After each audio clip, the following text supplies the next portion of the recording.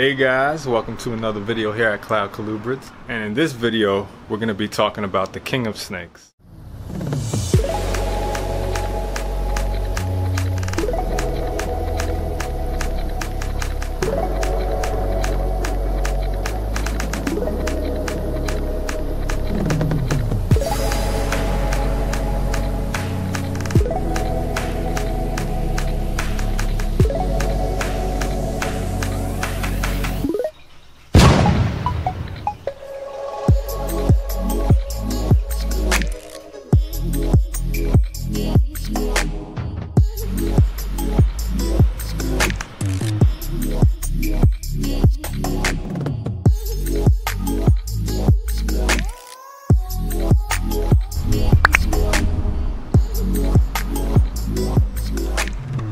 California Kingsnake. First off, I want to introduce you guys to Spartacus. So these guys have a bad reputation of being really nippy, liking to bite, and it is true at times. Some of them are really nippy and they like to eat. That's what it is. They have a really strong feeding response, so they confuse you for food sometimes. And not all California king snakes are aggressive. Most of them are actually calm, as long as you wash your hands after touching another snake, because something about king snakes, they like to eat other snakes. That's why they're called king snakes. Now, I picked up Spartacus in 2019. I was with my girlfriend. She fell in love with him. So did I. That was at a reptile pet store.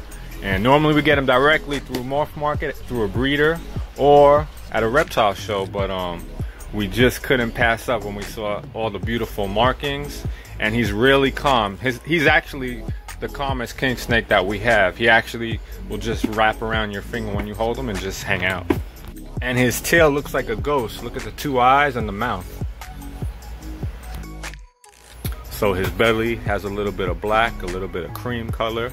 Looks really beautiful. And something I like about the aberrant king snakes, you don't know what you're gonna get. So you could pair it with another aberrant and the babies could come out all different ways, and that's the beauty of the aberrant pattern. You're not gonna get an exact look, and I think that's pretty cool. Next, I want you to meet Luna. So this is Luna, the girl I was telling you about. Now tell me, isn't she beautiful? Look at those red eyes. And she's albino. So if Spartacus, the male that I just showed you, is het albino, then it'll be like a mixed clutch of babies.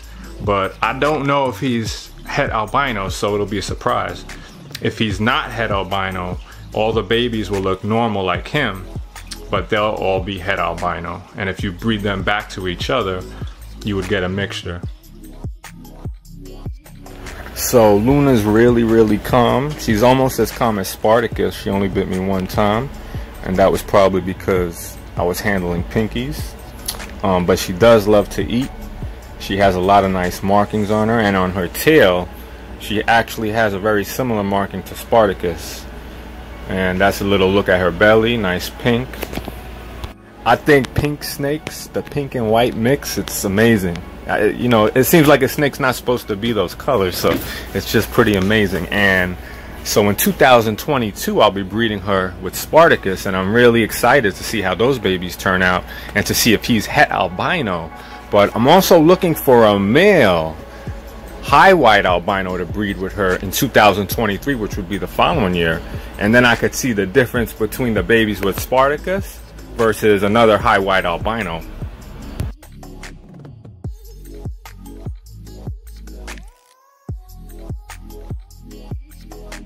So check out this male 2018 California king snake, het Palmer ghost, and a male which is albino. So I picked this guy up from Clayton Carlisle at Mesozoic Reptile. He produces amazing snakes.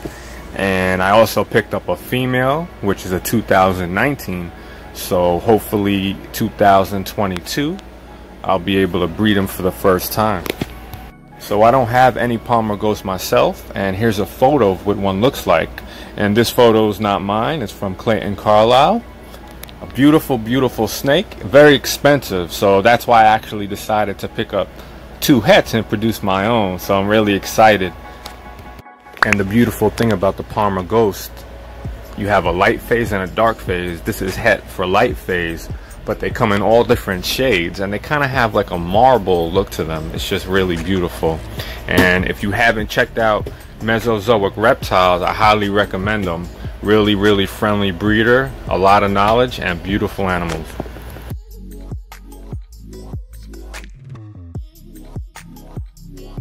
So I picked up this beautiful female from Clayton Carlisle at Mesozoic Reptiles as well. She's a beauty. She looks a little bit different than the male. The facial features are very similar. They both have that sleek, ferocious look. That's the way I see it anyway. And she has kind of a banana pattern. Nothing like the male. So I'm really interested to see what they're going to produce. I know some of the babies will be Palmer Ghosts, but some will just be hets. So I'm wondering what those will look like. It's really interesting. I think 2022 is going to be a good year. And all photos used in this video are my own photos from my Instagram, with the exception of the ones that I said were from Clayton Carlisle. I hope everybody's enjoying the video. If you watch to the end, there's going to be a little round cloud colubrid logo. If you enjoy the video, hit that and you can subscribe. I'll also leave you a recommended video, and I really hope you guys are enjoying this. Normally I display my animals from unboxing videos and feeding videos, but leave comments below. Do you like this kind of a series where I can show each animal individually, give you a little history? I think it's a better way to show each snake off.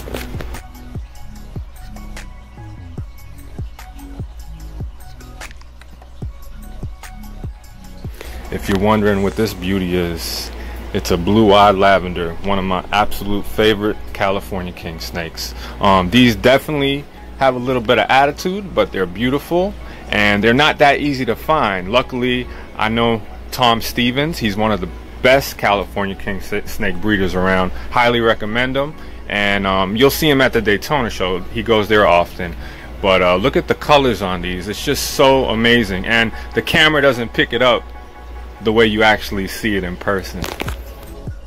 And this is a 2019 female. I also have another female that's het blue-eyed lavender that looks like a normal California king snake, and I just acquired a female blue-eyed lavender 2020.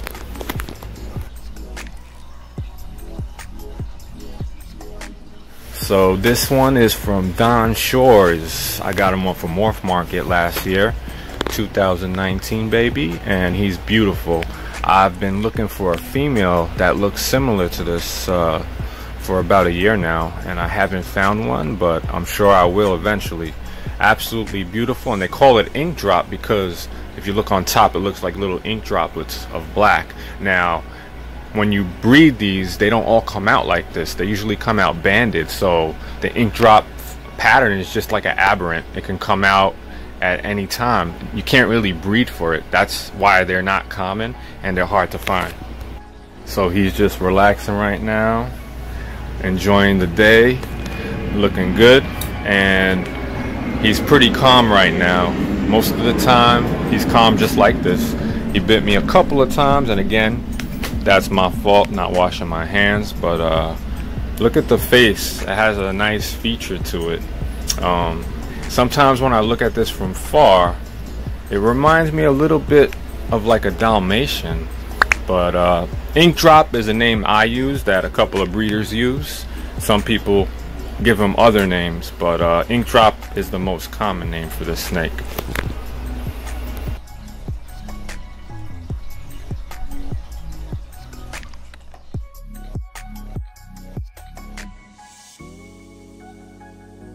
Now this will be the last snake in the video. I got this from Tom Stevens, and this is from his Sacred Albino line. Something special about the Sacred Albino line, it's line bred to increase yellow. So some of these snakes come out almost pure yellow, and look at the head marking on this guy. It's just amazing. Now there's a reason why I left this male as my last snake in the video. He's my most ferocious California king snake.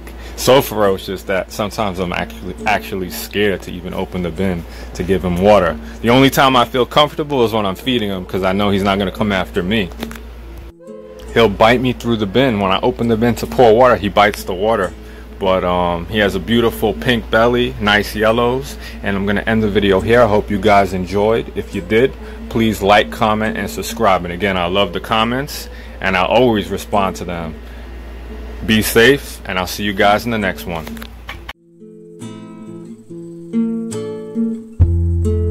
My friends and